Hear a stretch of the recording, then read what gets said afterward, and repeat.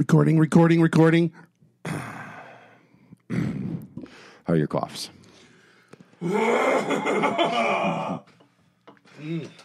Got some brewing. I'm glad to know you can fake that for me. It means a lot. All right, 1, 2, 1, 2. Jeez. This has been a tough start. Yeah. Okay. I gotta get ready to share this thing. All right. In the morning with Doug and John. Good morning, John. Good morning, Doug. You know what I was listening to on the radio here? What was this? The kid is hot tonight. So hot tonight. Were you singing it that loud when you were driving? I wasn't actually singing along. My mind was just being blown by its wonderfulness. It is a song. I remember as a young teenager hearing that song and thinking, man, I want to be that kid. Yeah. That's hot ironic. I think the singer, his name is Reno. Yeah. Last name was like 47 when he wrote that song. Really? Yeah, he was like quite aged. Yeah. Well, that's hopeful for a lot of us. And the guitar player, whose name I can't remember, was struck and killed by a car while he was taking a walk along the side of the road. Oh, my goodness. I know, pretty horrible. John, why do you share these things? It's just what I know. Hey, it's been a long week for me. How about you? You've had the most busy week. Yeah, I think of the two of us. It's been an extra couple of days. People have been asking me, hey, where's the Doug and John in the Morning installment? Normally comes on Thursdays. Today is Saturday. I do hate to disappoint the listeners like that. We are recording this a bit late. You've had a very, very busy week. Yeah, I've had to wake up early every day and drive a half hour through traffic, just like a normal, like people have to do every single day. Yeah, like a working stiff. Just like a working stiff. But started this new job, and there's a lot to learn. And of course, once again, find myself in the position of being the dumbest guy in the room, who everybody thinks knows something. Who is just a little bit more charming than the average fellow. So all those anxieties that show up when someone goes to junior high for the first time, or a new job, or lots of meeting new people and first impressions, and well, we've been talking, in the self-improvement sections on how to make a good first impression. Have they been paying off for you at the new job? Nailing it, thanks to Forbes magazine and Men's Health and. Have you been going through your routine in the morning? Have you been working yourself up? When I'm feeling particularly low on the self-esteem gas tank, I to give it. Well, so you used to work a weird set of shifts overnight, but now you're not. Now you're working days. Yeah, 9 to 5. What a way to make a living. Yeah. How does that feel for you in your body? I think it's still some transition. I'm not completely used to it yet. My rest doesn't seem to be as solid. You don't feel. That's curious. So this consistent schedule, going to bed at 10:30 or 11 o'clock at night, waking up at 7 in the morning, 6 in the morning. That's not as restful for you as what you accommodated to. Well, I just don't think 1 week, is gonna change my circadian rhythms that much. Yeah. And it's funny. Some people that I used to work with will stop by my cube. As they're leaving or coming, those poor souls, and they'll go like, "Hey, I hear you. Yeah, I hear you got that job," and they always go, "Okay, yeah." It's as if it's in the list of the things that don't make sense today. Yeah, like this one guy goes, "I didn't know you had any IT experience." Like, I don't. Oh, okay. Like, why do they hire you, you dumb bastard? Yeah, and you're hearing that narrative in your head the whole day, aren't you? Sometime they're going to be on to you. Yeah. Yeah, it's the thing that in my 20s and 30s was hanging around my head, and I really thought was gone when you got to be an adult, a real adult, at whatever age. So I think 51, 52 is a real adult age. It seems to be. And happy 52nd birthday, by the way. Thank you very much. Which also happened this week. And so as a 51, as I am 52, as your more experienced self is, that still hangs around. That idea, they're going to find out. Yeah, that whole imposter thing. I mean, that you're a fraud. Yeah, but I mean, and I think like going into this, like I was so desperate to get out of that position that I'm like, look, I just gotta pretend I know what I'm doing and just nail this. Yeah. And I did in the interview and all that. So now I just gotta keep that phony BS going for another 6 years. That's right. Till you can reach retirement age. Oh my God! I don't even know what new retirement age is. Yeah, I don't know either. I too have had a busy week. I've been launching into this. Here I am, like I'll throw that back to me. Good work, working man. Now that you've heard all about me, what do you think about me? I have had a very busy week with this great project that I'm working on. This new organization we started called Vote Common Good. It's a 501c4. If you want to talk about the ins and outs of nonprofit organizations and the ones that can be engaged in community formation, development, and political action. Oh, I started see. One of those, Vote Common Good.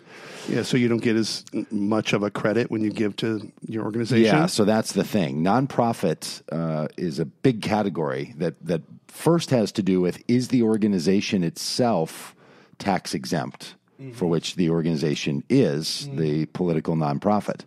Right.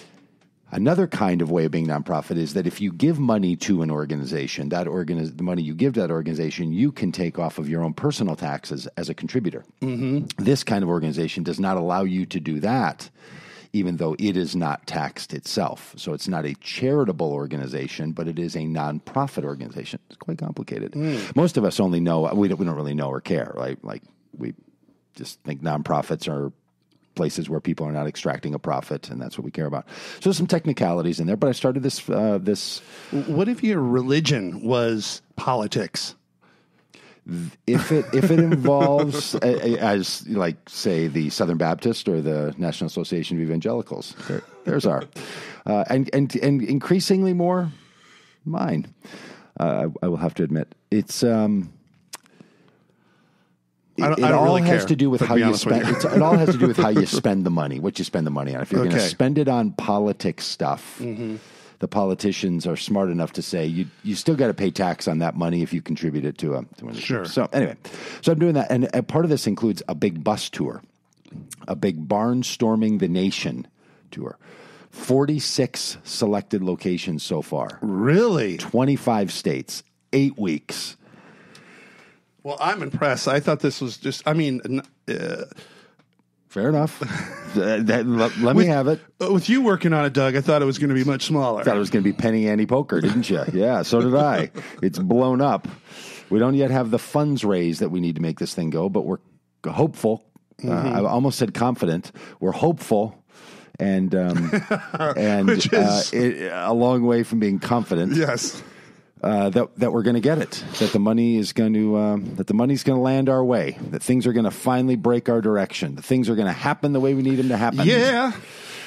All of those things. So anyway, Vote Common Good. We had one of our cats involved with us on MSNBC on Sunday. That was real fun. Or on Saturday. Mm-hmm. That was really fun. We launched up a real quick website because we knew that he was going to be on there. Oh, somebody was like on the news or something? Yeah, they were on the news. And they were on a Morning Joy with Joy Reid in the morning, talking about a number of things. Back then it was why Jeff Sessions, this was just last Saturday, that Jeff Sessions was trying to defend the Trump administration's separating of families on religious grounds. So they had a couple of religious people on. Frank Schaefer, one of our cats, was on there. With two other guys who are going to be involved with us in this tour, and they were talking about that. And Frank did a really nice job of talking about Vote Common Good. So people in the morning on a Saturday watching that TV show went to votecommongood.com and clicked on a link and sent us money instantly. They did. They did. While it was happening, I had my computer in front of me and I'm watching my email, bing, bing, bing, bing, with donations. Damn. Yeah, I couldn't believe it. I mean, it wasn't all that much, But it was a lot. Right. Yeah. I mean, somehow it's a lot and not all that much at the same time. Maybe if Frank would have tried harder. Yeah. If he had really dug down and come back to it at the end of the show and asked him for one more trip around with the donation. So this is what you get a former you need to get a Pentecostal in there to raise that money. That's right. So anyway, that's been super exciting. And then on Thursday, summer solstice, longest day of the year, I ran this little fundraiser called the Walk, Run, Roll. Got a rip and fight with Robin that day. Oh, you did? It was like the longest day. Just you were fighting all day, sunrise to sunset. It's one of those things where you say, "I've committed to not letting the sun go down on my anger." So don't have a fight on summer solstice. Let me tell you, FYI, pro tip. Oh, that's great. Oh, that would be a nice pitch. Hey, if you're one of those like I don't want the sun to go down on my anger people. Yeah, I mean, sorry about today. You can say let's sleep on it because that's not going to happen for another 10 hours. It's late December. It's a good time to have a fight. Yeah, right. Anyway, so on your solstice, so we did this project where we asked people to put a team together and to have people on their team take each hour of the longest day of the year, 15 and a half hours here in Minnesota, 5:26 a.m. to 9:03 p.m. And we asked 15 and a half hours, asked people to put a team together. People would take on an hour. They would walk, run, or roll during that hour. For the privilege of participating, they would contribute $25 for their hour. They'd sort of buy their way in and maybe get some friends to chip in some additional dollars. And then to stay moving all day. So each team was raising $375 for a team, in the 15 hours, to raise money for nannies at an orphanage in Guatemala where they care for kids that suffer from HIV and AIDS. And let's just say people who are listening to this now, Doug, if they want to contribute to that cause, how would they do that? Great point. Longestday.us. They'll see a donation link there. They can click on the donation link and contribute to these kids. I mean, the whole reason for these fundraisers... And it's possible for religious groups to do some good things. Yeah. I mean, there's a lot of atheist groups that are caring for AIDS orphans in Guatemala. So, no, hang on a minute. No, there's none. I don't think I know of any. But plenty of them will complain about the work the rest of us are doing. So thanks for keeping us. Thanks for keeping our congregation's pencils. Atheist anyway, Doug. So I guess there's some in there. Thanks for keeping our pencils sharp. So what did you raise in all? Well, I don't have the final totals. Okay. More than $2,000. I think somewhere under $3,000. Something like great. This. It was great. I was a team unto myself, which is why I'm a little tired. So I started moving. I had to get down there and all, but officially at 5:26. And then started running at 5:26 and stopped running at 9:03. And in between there, I walked and rolled and did some other running. So I walked, ran, and rolled for 15 and a half hours. Somewhere over 50 miles total, 16 or more of that, I think, on a bike, and about 30 or 34 on my feet, which for my current place of being a year out from a hip replacement, as the old men like to say, I was really thrilled that my body held up. Feels good till this very day. That was just 48 hours ago. But anyway, feeling pretty good. But I can feel that tired sense that I get after I do these all day long running or walking activities. And I'm sure you're not one who was like going to take a nice recovery day the day after. I did a little bit. I slept in yesterday and then went to Original Pancake House. So, Doug, why would not to pimp this thing anymore for you, but why are nannies needed for orphans in Guatemala? That's a good question. I mean, is good help hard to find for the elite Guatemalan millionaires? So, good help is hard to find in a lot of places. There is in Guatemala, as there is in the United States and a lot of other countries, a real bias and fear of HIV and AIDS. There's a real disregard for orphans of any kind, as there is in many countries. So trying to garner attention for who's going to care for these little ones, anyway, that have been sort of forgotten. In this particular case, it's young Catholic nuns who've taken these kids on. And God bless the young Catholic nuns for all the good they do in the world. But what they tend not to be very well educated in is child development, mothering. There's some things about being 19, 20, 21-year-old, Carmelite, and maybe not having the greatest of personal experience in being cared for and all the rest.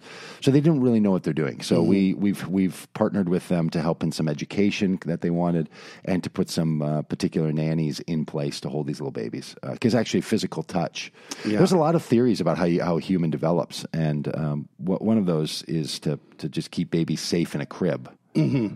The other is to hold them. And so we're helping to shift from the safe in a crib storyline to holding them. So it's really good. We've been doing this work for a long time and support this orphanage. And it feels really good. In a week in which the country, the United States, was embroiled in a conversation about how should we treat Guatemalan kids showing up at our borders with their mothers, being separated and put in a detention camp. Felt really good to be helping Guatemalan kids who are in an orphanage and can benefit from the love and care. Like we were scheduled to do this on that day anyway, but it just added some real beauty and synergy. Oh, well, good on you, Doug, and bless your little Jesus heart. Thank you. Thank you. And you can atone for all kinds of things with contributions over at longestday.us. I don't know what That's what I'm talking about. What somebody needs to atone for.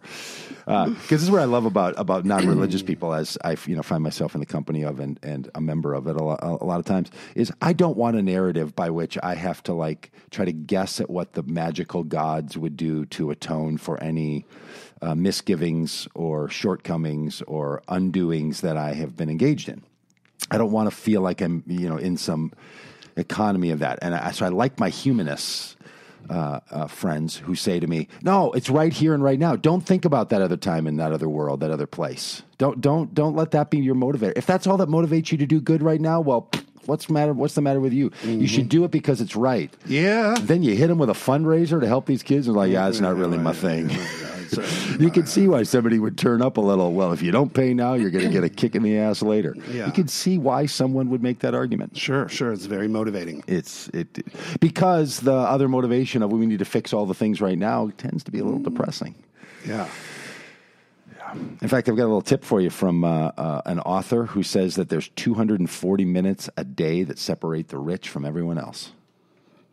240 minutes a day. I don't know why he picks such a 4 hours. That these 4 hours you spend. Yeah, see what math I did for you there? These 4 hours that you spend separate you from everyone else. I'm sure the 4 hours an unemployed person spends at home is less profitable than the software engineer or the CEO of whatever is spending at his suite. Hey, you said you've been watching the news. What's captured your attention this week in the news? Okay. So I mean, some weeks just the things happening in Washington are just so potent, overpowering. Everything else seems trivial. However, something did happen that kind of tugged at my heart a little bit. Oh yeah, yeah. This week, the death of Coco the gorilla. I know, 46 years old. Yeah. Wow. And he could, I don't know, forgive me for not doing the research, but he could save several hundred words, I think. Yeah. One of them was, "I'm dying." What do you want at the end? I think I'll go for a walk now. The last two? What were they, night? Yeah, that's cruel. Why am I making fun of a... I told you I was sick. Yeah. Is that, they once asked Coco to describe an earthquake. Uh-huh. And he described it large floor, big bite. Oh. Which, wow, yeah. Like that's some processing that's going on in the little gorilla's brain. Mm-hmm. Yeah. Yeah, so Coco the gorilla is dead. There are no other famous gorillas to follow Coco, right? Like he was it, right? Well, he really a 46-year run. I mean, he's got quite the lead. He really chewed up that category. That's right. He wasn't letting anybody else in. Next gorilla is going to really have to, I don't know. Where are they going to come from? Have to speak the words or write them out. I got a little rant on this Melania Trump jacket thing. All right. Have you been thinking about this? Did you pay attention? Did you see it? Do you know what happened? Yeah, I mean, I think like a lot of people at first, I thought it was photoshopped because the message was so tone deaf. And then my second thought was like, well, maybe she just doesn't know English that well and doesn't realize what it says. Yeah, I made that same conclusion. And I think both of them were wrong. Yeah, but would have been a better option than what I can come up with. So here's what I can come up with. All right.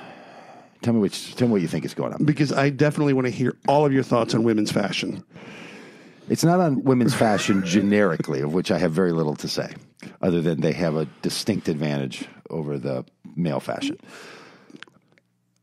One of the options is that she wore this jacket and she thought there was something cutesy about the jacket's point of, I'm a $39 jacket, and I don't really care that I'm not high fashion. Do you care that it's not high fashion? Well, that's the problem with you. That maybe that's what the jacket is saying. Maybe the reason they sell this jacket is the torn jeans philosophy of fashion. Right. I don't care. I'm willing to wear utilitarian $39 jackets. I don't have to wear a $1,000 jacket to be somebody meaningful.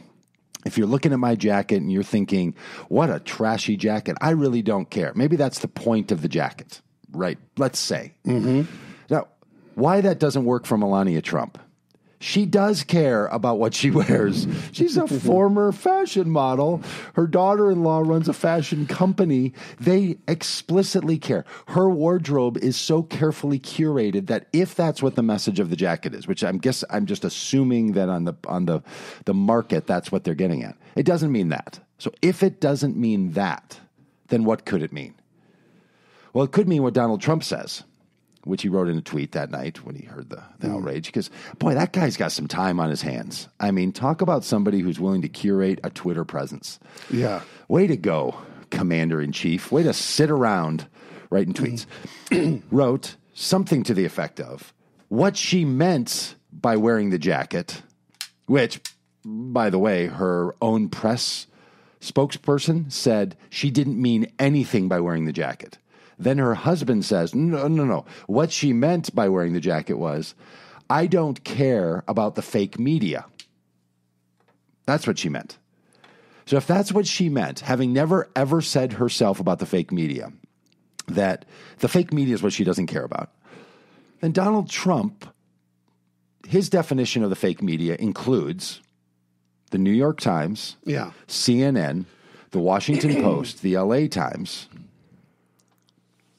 If what the First Lady is saying, as a surrogate, I'm not talking about the wife of the president, somebody who operates in public spaces as FLOTUS, First Lady of the United States. And that was the role that she was playing in going down to the detention camp. She was acting as a surrogate, having been out of the public eye for weeks, comes back into the public eye specifically to get on a special airplane at Andrews Air Force Base to fly to the southern border to be a surrogate for the administration. So she's in that role. I'm not picking on somebody's spouse here. I'm talking about a surrogate for the administration.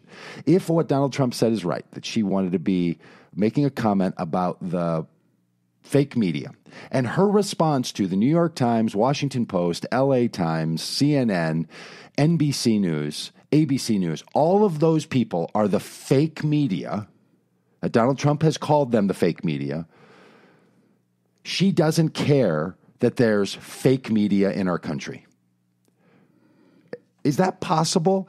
If the First Lady and the President thought that there was a fake media onslaught that is dishonest and that journalism in the United States that we all think is protected by the constitutional First Amendment rights, that's something that is fake and designed to disrupt her husband's presidency with fake news, and her response is, I really don't care.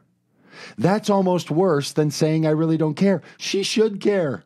Like, why would she should stand on the stairs of the airplane, turn around and say to people, I really care about this. The fake news media is lying to the American people. They are an enemy of the people, as the president called the fake news. And in the categories, this list, we have to stop them. They're eroding democracy. If that's what she was referring to as the fake media, her, along with all the Trump administration, should spend every day doing what we can to stop the fake media from destroying democracy in this country, if that's what they really believe. So if it's not that, what could it possibly be that she doesn't care about? I don't think she means it's the kids. I don't think she thinks I don't care about the kids. I think the only reasonable conclusion is these people are so dense, so incompetent, so out of touch, they don't even understand that the bad girl attitude of I'm above it all doesn't work when you're the first lady getting on a plane as a surrogate. I think they're just truly this dense that they don't know. And I'll make an argument for why in a minute. Well, it seems you kind of saw a similar vibe with the Steve Mnuchin's wife. When she would post pictures of herself getting off of Air Force One and then would tag all of the, Gucci purse, Prada shoes. Yeah. I mean, like stuff that's just out of the reach of normal Americans. Yeah. As the wife of the Secretary of the Treasury, yes. The man whose name is literally written on the $1 and $5, $10, $20, $50, and $100 bills. Right. His name is on there. She's got pictures of her holding that up with her husband's signature on it and being like, here's my Gucci purse. There is a kind of incompetence. I know Republicans say this all the time, and libertarians especially. The government's full of a bunch of incompetent, stupid people. Trump would say this. They're right now. It is full of really incompetent people. The executive order that Donald Trump signed that's going to be challenged in the courts because it violates standing court rules that was designed to keep families together and held in detention, right? This thing that he signed the other day.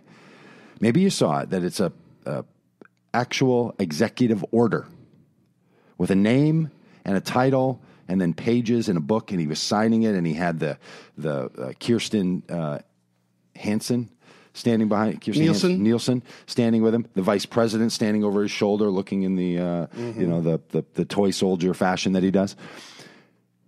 It was called the executive order to end family separation. Executive order. They spelled separation wrong. John, they spelled separation wrong. I've had to spell check that word a couple times. I've had to spell check the word. Look, I am a notoriously bad speller. That's why I know all the tools available for being the one time you don't want to spell things wrongly is when you're going to make them public. Mm-hmm. So when you're signing an executive order, send it through spell check. Did Health and Human Services Secretary or Vice President of the United States not look at it and say, I think separation is spelled with 2 A's, not 2 E's? Yeah. So I'm not putting it on him that someone could have a typo of separation, but everywhere I spell separation on every device I work on, it underlines it in red if I spell it separation. It shows you. Literally, get Grammarly and run it through there when you're going to write an executive order. And this is the thing. It's not just that. It's over the number of executive orders and professional and official statements that have come out from the White House that have typos, misspellings, wrong words, wrong names of their of their cabinet members. Mm-hmm. It's unbelievable. Like the number of mistakes just across the board are extraordinary. Never seen anything like it. And that's what actually led to their incompetence. The sheer cruelty and incompetence is what led to them having a policy that was going to separate children because they didn't actually know that it was going to be so damaging. Yeah. They literally didn't know. Jeff Sessions, I truly believe him when he said on the Christian Broadcasting Network 2 days after saying, if you bring your family, your children to this country, you run the risk of being separated, then said, we didn't intend to separate families. They didn't know. Jeff Sessions is truly an incompetent person to be the Attorney General of the United States. Well, yeah, and the sad thing is that the result of that, obviously with the kids, but I mean, there's a lot of government people and ICE is folks who are suddenly like, okay, now you've got to deal with this. Yeah, right. You've created this enormous problem. Now what are we going to do? I think so. Like the whole drain the swamp notion and all of that is as romantic as that sounds. That there exist or used to exist in the White House. People whose jobs it was to do things, to make the things run, protocol people, yes. and what have you, and who have really no political affiliation. They're not in those roles like as appointments necessarily. They're just like right. got hired for this job, and but I think when the Trumps got in there. They viewed all of the people that had been there under the Obama administration as enemies, and got rid of a lot of those people. And you could just see that in these, gaffes that happened over and over and over again. And you could hire good people to do this. I mean, we were promised by the candidate he was going to hire only the best people. Yeah, and I think he does. A lot of bosses only hire people who are not as good as they are at their job. That's a real common thing. Not bringing up your new job as a particular indicator of this, but some bosses are only comfortable hiring employees and those who work around them who are not better at their jobs than the boss is at the boss's job. That's a very common problem. And rampant in the ministry. Yeah, no better indicator of that than the locally hired youth pastor. Or the charismatic worship leader. Yeah, right. I told you 4 songs.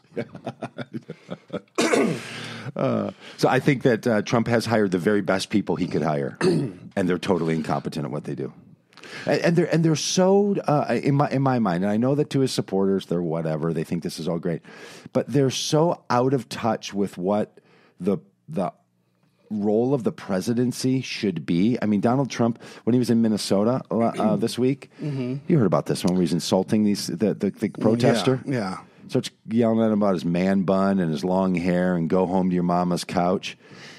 His children literally have worked for him their entire lives. Yeah. For some guy to yell, go home to your mama who takes care of you, when he funds the life of his children through his shell companies that are pass-throughs for Russian money, it's unbelievable that that's the thing you bring up. Or, I mean, that same could be said for him. Yeah, he was running his dad's business. Why don't you go back to your daddy's little popcorn stand and sell some of his... It's unbelievable. Did you see this thing? Then he turned the whole conversation about families being separated to, we have to protect people in the United States from murderers that cross the border, conflating the actions of some people with all immigrants. I mean, we all know how totally insane this is, but for him to be able to use the presidency to pitch these ideas that letting people into the country legally is a cause of, because the people that he's saying caused these murders were people who came in legally and then overstayed their visas, committed crimes, murdered people, as murders happen in this country, and then tried to say, that's why we have to close the borders and build the wall. And at that meeting, people were holding pictures of their children that had been murdered. He signed their pictures. There's pictures of them right here. You can see it. Look them up online. There's a picture of someone who died. What did Donald Trump say? I don't want to see that. It's turning my stomach. To the families, would you like me to sign this? And the families were like, not really. I wasn't really looking for your autograph on my dead child's picture while you're using. It is so unbelievable. Like, if these are not high crimes and misdemeanors to the human spirit and to the American conscience, it gets truly at like real levels of children being harmed, real levels of trade wars that are hurting people all over the country, to just insane things like not being able to spell as an administration and thinking people want you to sign their dead child's picture is it is the most degraded acts of the presidency that I can imagine. It's just. I think there's there's two lies that have been swallowed here, and I saw this with the first Obama election. Was that the two things are, number one, that poor people are lazy. And that's being continued, you're saying? Yeah, oh, yeah. So the notion that people who can't afford their health care, or who need assistance with with rent or with food or childcare, different things like that they're somehow lazy. And the same examples can be given. You could pull lots of examples of freeloading people. Yeah. And then there's this kind of misunderstanding of you could see someone like at and then there's this. Sorry, what's happening here? Are you? You're caught in a huge loop. Okay. You can see pictures of people like in the unemployment line or at food stamp place or whatever, with iPhones. Mm-hmm. Like, well, how does this person, usually a person of color, afford an iPhone? Yeah. I mean, it's like, well, you don't need to be rich to own an iPhone. No. You just need to have a rich friend who can get you on their deal, Doug. Wink, wink. You know what I'm saying? Yeah. You know what I mean? So then that is used and is. Yeah. And what's funny is a lot of people from my hometown, which is very working class, have a lot of conservative leanings there. And so then they don't like those poor people taking benefits, when a lot of my folks are just, a mill closing or a paycheck away from being in that position of needing that themselves. Yeah, right. And they somehow look at their efforts. Hey, I'm working. I'm, so there's that. And the other is that that immigrants are criminals. Yes. And I heard this back when Bush II second term with that Michael Savage on the Patriot and gave out this list of diseases and things that immigrants bring into the country, which is so ironic. That I grew up being taught that we are a country of immigrants. We're the great melting pot, right? Yeah. And that we would view those coming in that way. However, the problem is that then the conservatives we can look to Europe and see that they're having some real issues with with immigration over there. Yeah. It's just. But that's what's supposed to make America extraordinary, is our capacity and ability to make accessible the American dream to everyone, and that's what's supposed to save the day. That's the whole storyline here, right? Is that we're not just that. There's something special here, and that's why, not just why people want to come, that narrative, but we're trying to work up a different storyline than simply segregated tribal refugee groups living in little separate hamlets all over European cities. We're trying to do a different story. And this is the thing that gets me about Democrats, being one, is that there's not a pushback argument being made to say, we don't need to close the borders. We need to open the flow of immigration into this country so it happens more quickly, more accurately, and more effectively. The answer is not to close the hole. The answer is to widen the path so that all people who should be immigrating into the country can easily and effortlessly and the most inexpensively as possible. That's what you want. So then you can spend all of these resources you want to spend making sure that people who shouldn't immigrate into the country don't immigrate. But what's happened right now is, when you put up an enormously tight mesh in this metaphor, you don't get enough flow through, so you're getting a big backlog and a flood. Mm-hmm. The reason that there's so many people in line for their immigration is because it takes so long to immigrate. That's the thing. We need to open the flow. The whole argument And my political campaign is going to rest on this. Yeah.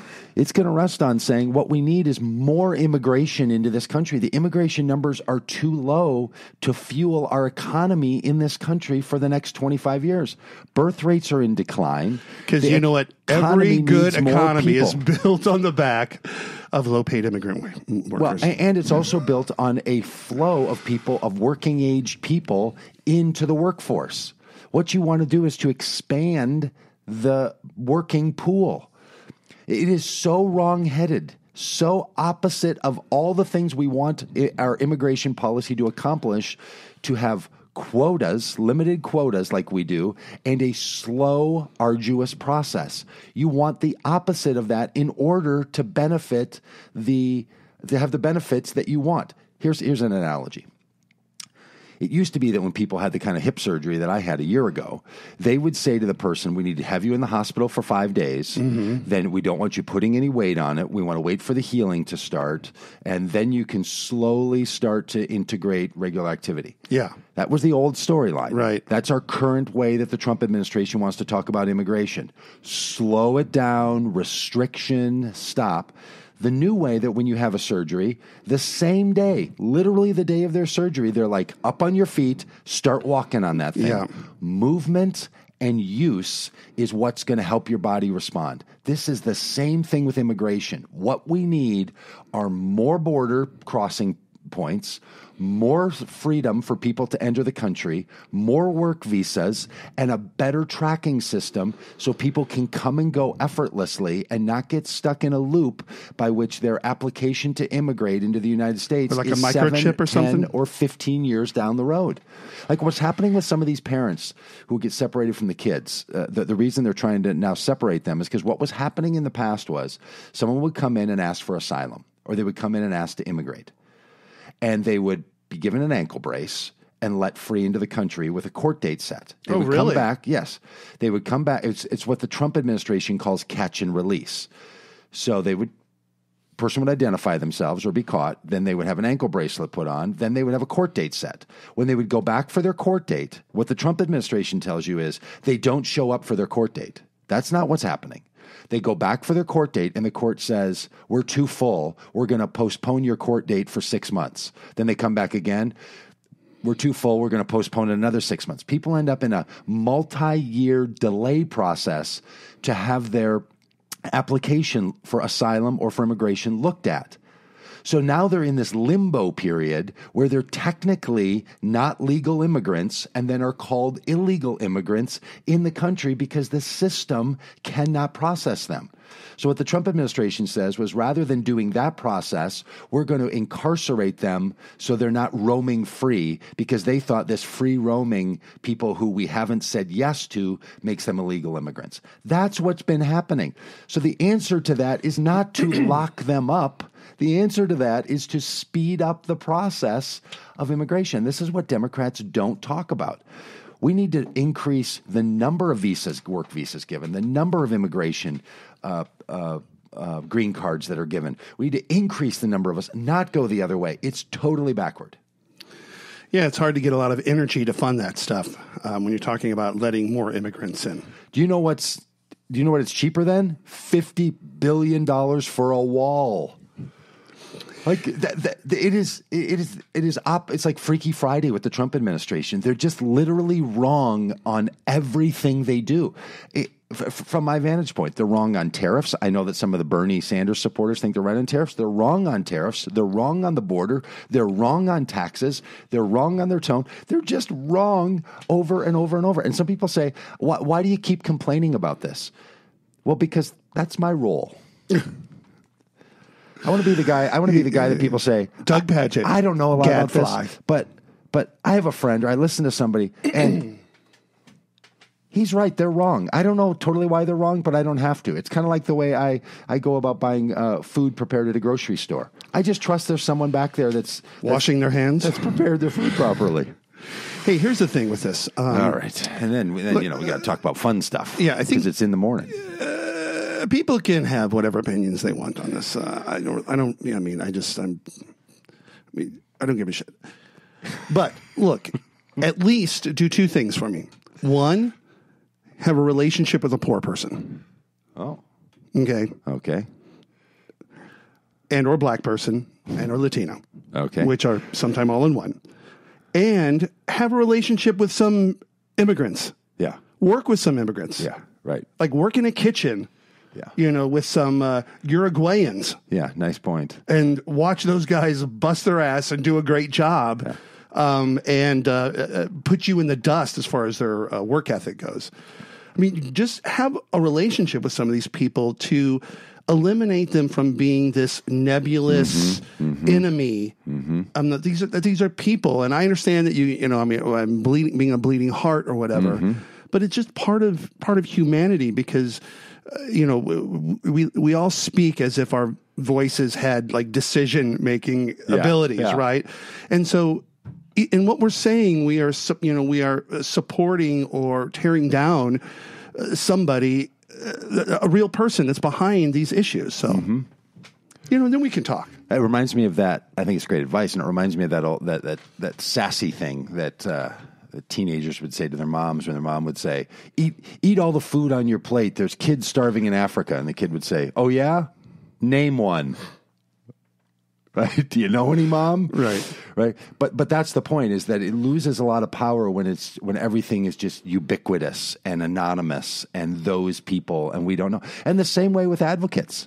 The same way with people that are like, because I get some real strong pushback on some things I posted on the internet from people who are saying, "Hey Doug, have you ever lived in a border state?"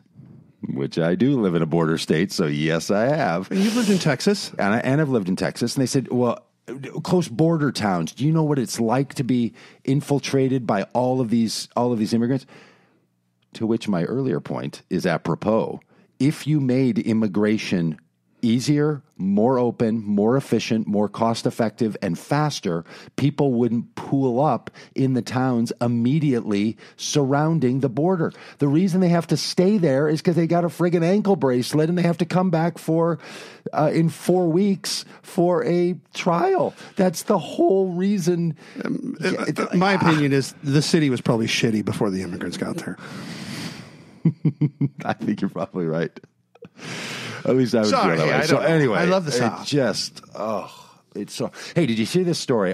Staying on the immigration line, did you see this story? Jesus, Doug, about the jogger? Yes, Robin actually told me this morning. Okay, yeah. Recap the story, and I'll fill in the details that I know from reading it. Okay, so there is a French woman who flew to Canada to visit her mother, right, in British Columbia.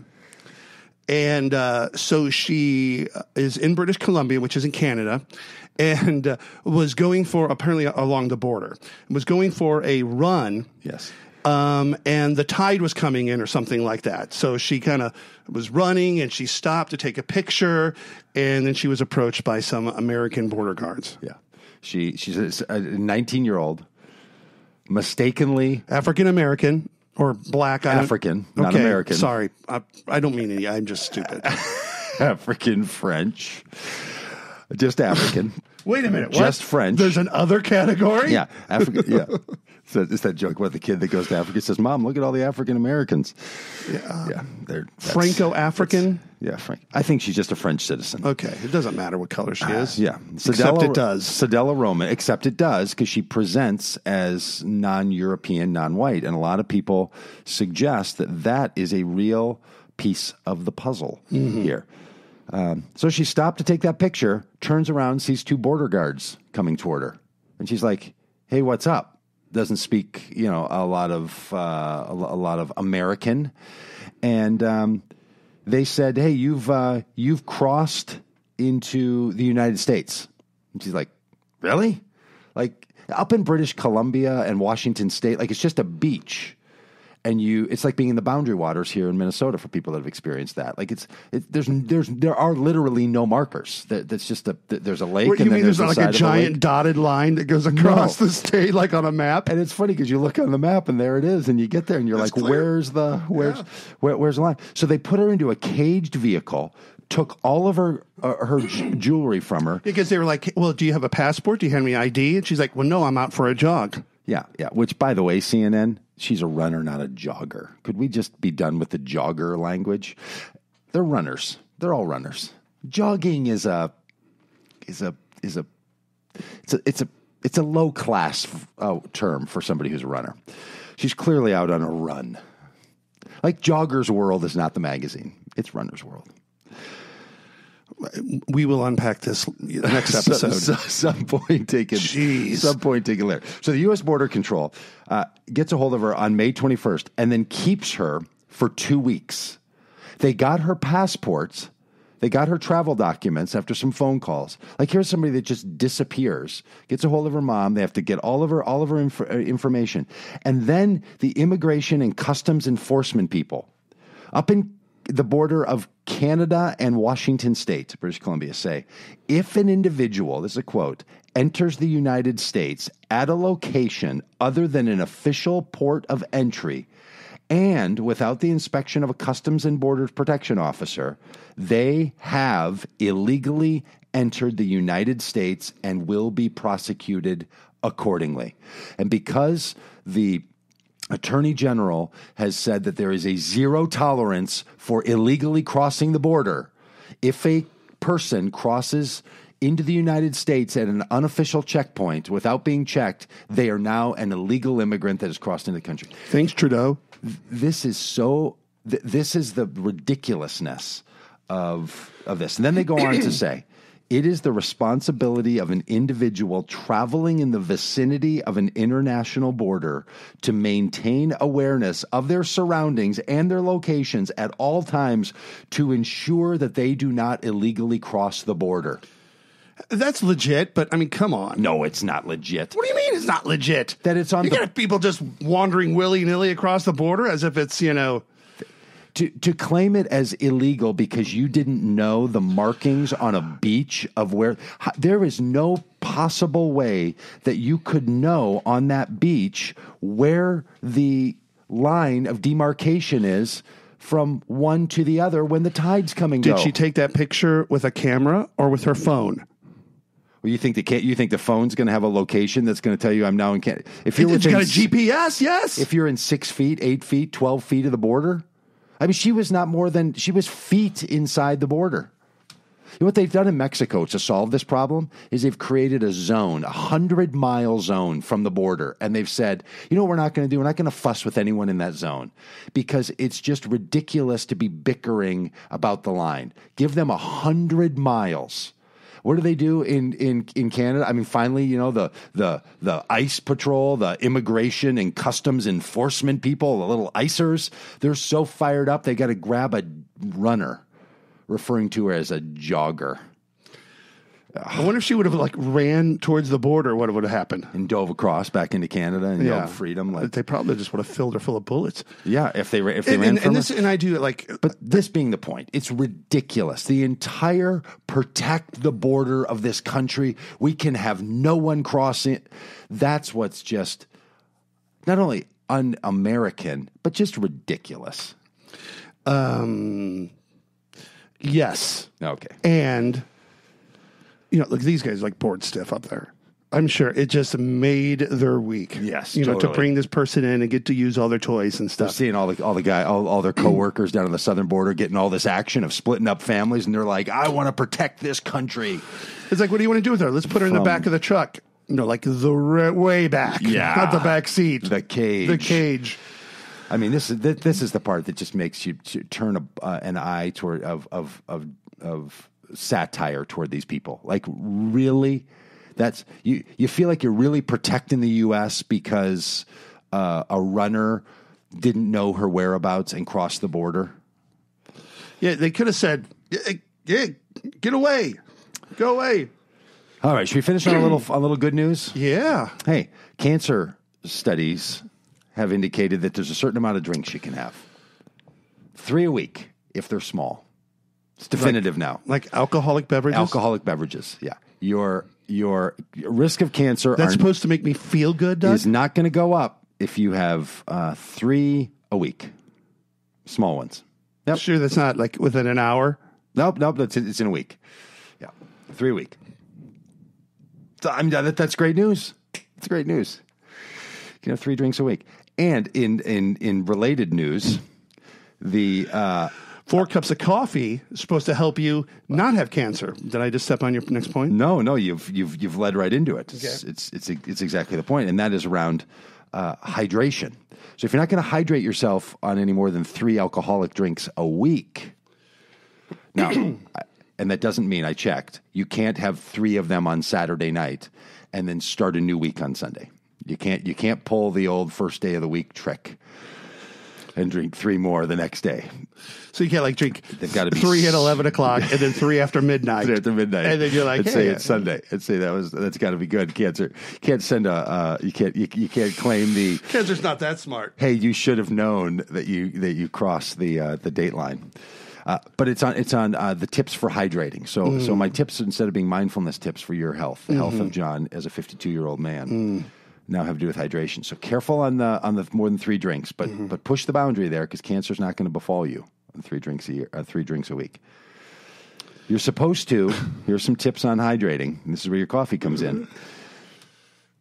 If you feel sluggish and irritated for no good reason when you wake up in the morning, instead of feeling rested and refreshed, do you know what it could be? Not just an unquieted mind, not just the fact that you got on your phone within 14 seconds of awakening. You might be 1 in 3 Americans who have some kind of mild insomnia that has been created by being dehydrated. Dehydration, primary cause of mild insomnia. That sense that you don't feel well rested in the morning, that you feel groggy because you're not hydrated. So this is advice for a 51-year-old man. Yes. I drink a bunch of water before I go to bed so I can wake up 3 times a night to piss. This is what I'm getting at. I'm fucking mainlining Saw Palmetto so I can just sleep 6 hours without wetting the bed. Well, I'm just saying for you, it's also the cause of snoring and hoarseness. Oh, I thought you were going to say horniness. Well, like, that's a curveball. It's actually the opposite of that. Yeah, really? Your sperm output and ejaculate output is also diminished with dehydration. But luckily, that makes sense. But luckily, experts have identified an optimal hydration schedule that you can follow to ensure that you're drinking enough water throughout the day, so you can sleep like a baby when the time comes. And you're going to give us the schedule? Here are the guidelines you need to follow to maintain near perfect levels of hydration throughout the day. Damn slave to water. Number 1, if possible, wait 2 or 3 hours after you awaken before you drink coffee. Okay. So, hey, you know what causes irritability and sluggishness in the morning? So waiting 2 hours to have coffee. You, cancer prevention. Set aside, wait 2 or 3 hours before you have that first bit of coffee, and hydrate rather with water, because coffee, as we all know, is a expectorant. Expectorant, is that the word? No. Yeah. Well, it dehydrates you. It's whatever the word is. I'm thinking of a different joke right now. It dehydrates you. I can't be your dictionary. Number 2. Yeah. Make sure that you're consuming water with all of your meals. Now, there's an old-time myth that's circulating that drinking waters during your meals will dilute your stomach acid, making it harder for your body to absorb nutrients. That's what the British believe. That's what my naturopath believes. That's what my wife believes, and that's what I believe. But I'm still telling you this tip, because they say that is an old-timey myth that has been proven false and, quote, simply is not true. Drinking water during meals actually helps your body in digestion. This is why I believe science is real. I just don't know which science it is that's real.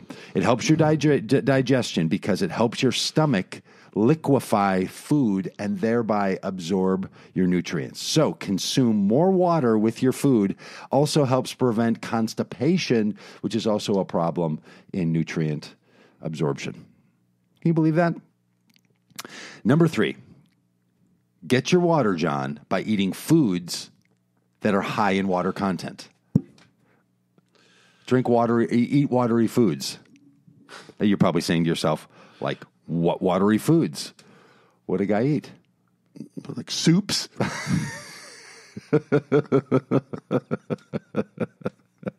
That's great. Like, come up with a list of hydrating foods. Soup. Chili, Right. Sports drink, Come on. Soup. That's so good. If the sodium doesn't get you, the water get in there. I think I'm just dehydrated. No, many vegetables and fruits have a high water content, including, of course, how many freaking stalks of celery you're going to have to eat to equal a cup of water? Including, of course, watermelon. Instead of, you can start with watermelon. Good. We're good 3 months out of the year. Instead of soup. Strawberries, cucumbers, celery, oranges, spinach, cantaloupe. The good news that all of these foods are not only nutritious to your daily dose of water, but they have a good amount of fiber. Also not diuretics, which is what coffee does. Which is the word I was looking for. It's a diuretic. 7 minutes to come up with that. I know. I think it only got to me. It only got to you because the laugh hormones. Yeah, released it. Number 4, avoid drinking caffeine for a period 6 hours before going to bed. Now, you're putting the math together. 2 hours after you get up, 6 hours before you go to bed, you can have a little caffeine between 9 and 2. And that's about it. And then some people can't have any caffeine after noon. So basically they're like, cut the caffeine and grab a beverage that is not a diuretic. Keep it on your desk. And finally, number 5, drink a glass of water before you go to bed. There's an entire article that is written that basically tells you to drink more water, drink less coffee, and all this to alleviate that feeling in the morning. So that's your health tip. Hey, how's your night sweats? They're not good. Really? Yeah, I kind of made fun of you the other day. Still a little sweaty. Really? Yeah. I had an instance happen to me the other day. We went to IKEA. Yeah. And so just real quick, I got up early and I had a couple of energy drinks in my fridge. Okay. Okay. And a shot. Like I had gotten for work, put in the refrigerator and forgot. A shot of what? 6-hour energy shot. Oh. Like, wow. So I brought those with me because I did. I think they're actually 8-hour energy, but I like the way that you've rounded down, so you can take more than. That's right. Take more than one. So I I did one energy drink on the drive, where I was going, and then in transit I took the shot, and I did take a nootropic called Alpha Brain, which is not really caffeine, but it's supposed to like make you more alert and stuff because it works on your brain chemicals. Unbelievable. And so then I get to the house and do the shit that I had to get done. So I did that other energy drink, because I was thirsty. It was probably more than 8 hours between energy drinks, I'm sure. 50 minutes. Yeah. And so then I come home, and then so then we're going to go to, IKEA, and then on the way to IKEA, I stop by the CVS and I get me another energy drink. And then we go to IKEA and we like to eat before we go on our adventure. You start eating. You don't finish. You don't finish in the cafe. No. You kick it off. Oh yeah. And so I had the Swedish meatballs and I had 2 cups of coffee. Gosh. Swear to G. So we're starting to walk around IKEA, and you are floating. Sweat is just pouring off my face. I mean, and just wipe and like you're in Guatemala, right? Yeah. And my face is like beet red. And it takes me, this is happening for 45 minutes. And I'm like, okay, my pulse isn't that bad. And I'm not feeling super but something is happening with my metabolism. And then I remembered, well, maybe it had something to do with that caffeine I had. And I started to do the math. I'm like, oh my God, I'm probably going to have a heart attack here. Yeah. And so then I go into the IKEA bathroom to, splash some cool water on my face. Yes. Well, first of all, it has the motion faucets. Yeah. I'm apparently invisible to those things. Aren't we all? It just makes you feel like you don't count in the world. You think you're Tyler Durden. You wave your hand. Yep, it's like, shh. Yep. That's how much water I get. Yeah. And it's boiling hot water. So I splash boiling hot water on my face. No paper towels. Yeah. Just the Dyson hand blowers. Yeah. And you can't get your face in there. One hand in the blower and the other hand trying to channel air to my face, which is also boiling hot, by the way. And your hands are shaking. Are you shaking at this point? Are you having a caffeine energy drink? it was such a bizarre feeling. But it was really just manifesting and like in your face, in my face, in my head. And like, as we're leaving, I sweat as if I had just come from the gym. And I get in the car, I hand Robin the keys. I'm like, hey, I don't know what's going to happen here, so you better be driving in case it happens. On the way home, put those air conditioning vents in my face. Finally in heaven. Do you know what I've heard gives somebody a whole lot more energy? What's that? Being well hydrated when they sleep at night. I'm going to look into that. You should look into that. You should give that a try. Mm-hmm. Morning, John. Good morning, Doug. Thanks, everybody. Good morning, America. It's Morning in America. Remember those commercials? Mm-hmm. I think that was Clinton. It's Morning in America. Where are you? Goodbye, Internet. In Robbinsdale, we have sirens that go off at 9 p.m. Every night? Every night. No. Yes. Why is that? It's curfew. Get your damn kids inside. No. Yes. There is a curfew siren in Robbinsdale. Mm-hmm. And I live in Crystal, but I mean, you can hear it from there. Yeah. Huh. Yeah. 10 o'clock. Do you know where your kids are? We should do an interview with the city manager sometime about this. No? Nothing there? I got into a tiff with him. What are you, Larry David? This kid had posted on his social media. He was working as a sports in the sports area or whatever, and he had criticized this rule that they had established, and they fired the kid. Okay, and how did you find out about this? The kid used to be my neighbor when I lived in Robbinsdale years ago. You knew him. He's an upstanding young kid, a future productive citizen. And so you called the city manager and said, I'd like to have some words with you? Well, yeah. I'm like, first of all, your voicemail is not activated. After I tried that, clearly become that old man that's in Robbinsdale that's got a list of grievances. And then so I got his email address. I had to do some searching for that and sent him an email and received one back 3 or 4 days later, saying I'm not allowed to discuss personnel issues. Yeah, personnel issues. Yeah. And my voicemail is set up. No, it's not. What font did he use to have that tone in the email? I think you might read emails as you are, not as they were intended. It's that old maxim. Anyway, so the city manager's out. But anyway, yeah, we could talk to somebody. Don't you think there should be a chance to kind of like bridge the animus between us? Yeah, that we go to his office and interview him about the siren, and only then do you reveal that you are the same one that came to the defense of. I'll have a copy of my email. Yeah. You show him slide it across the table to him right at the end, like on 60 Minutes. What do you have to say about this? Yeah. One more thing. We'll do a Columbo 60 Minutes combo. One more thing before I go. Could you respond to this?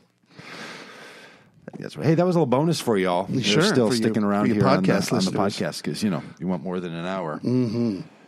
What is that thing? It's a camera that fell over. Oh, okay.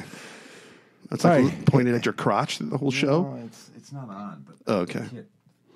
I can't see the turn off button. Oh. On the podcast. What's going on? But you're too high. You're gonna need to go down. Scroll down. I'm trying to, but it's what's happening here.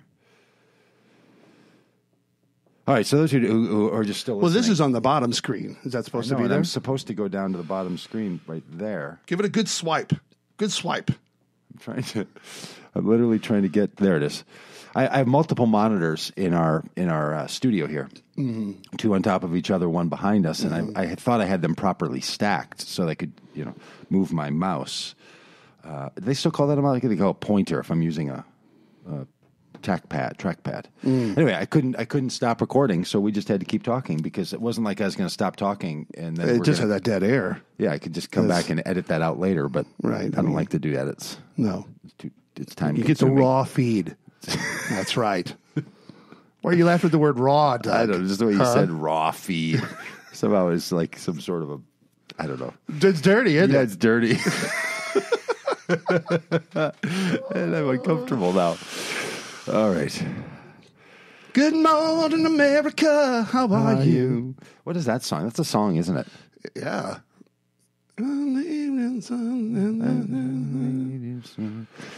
Huh.